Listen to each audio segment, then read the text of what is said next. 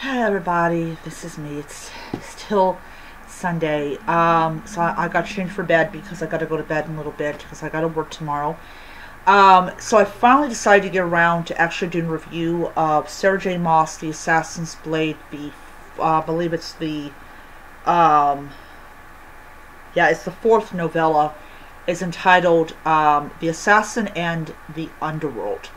And it leaves right off where as the assassin in the desert ended, where she comes back and she basically has to face the king of the assassins and all this stuff. This is where we start getting a lot closer to what actually causes her to end up in the salt mines to begin. So this is kind of like a countdown to that moment when she ends up in the salt mines. And I will say this, she starts making like a couple of mistakes in the fourth novella.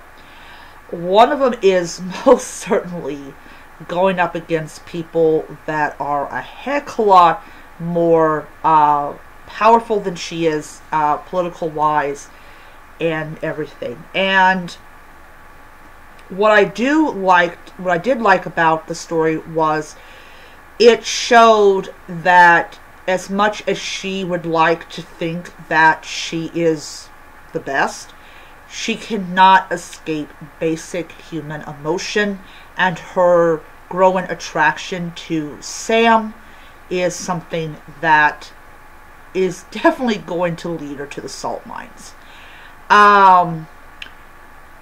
Overall, I found this story to be really interesting, and it really definitely made me go, wow, this is really good.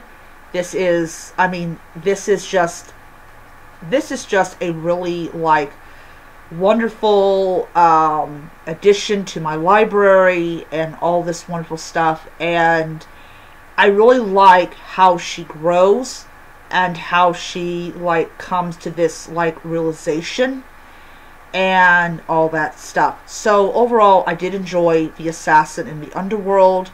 I do like how she is able to get out of these situations that would normally kill someone.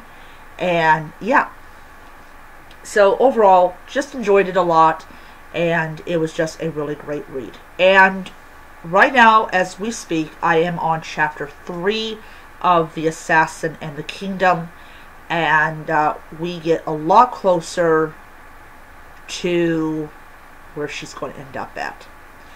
Alright,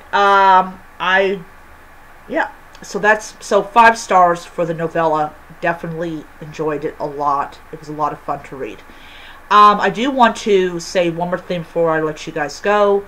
When I'm done with this book and I add it to my finished library of books, I am going to go over to Target and see if they have book 4, because I am going to read every single one of them, because it does take Sarah time to write the next book.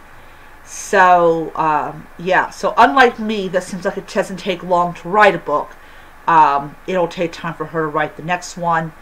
And so I will see you guys around. Bye.